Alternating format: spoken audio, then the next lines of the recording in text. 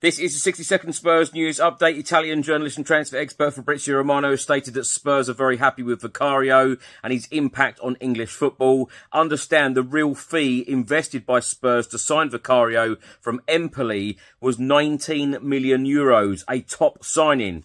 Vicario, after the Liverpool game, said, for a moment I couldn't realise what had happened.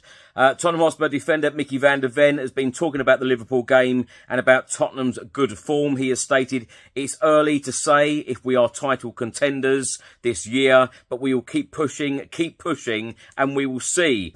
It's really good in the dressing room right now. I think the mentality of the whole team was really good. We keep pushing.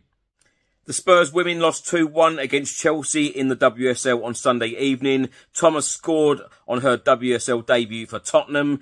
The next game for the Spurs women will be against Bristol City at home next Sunday.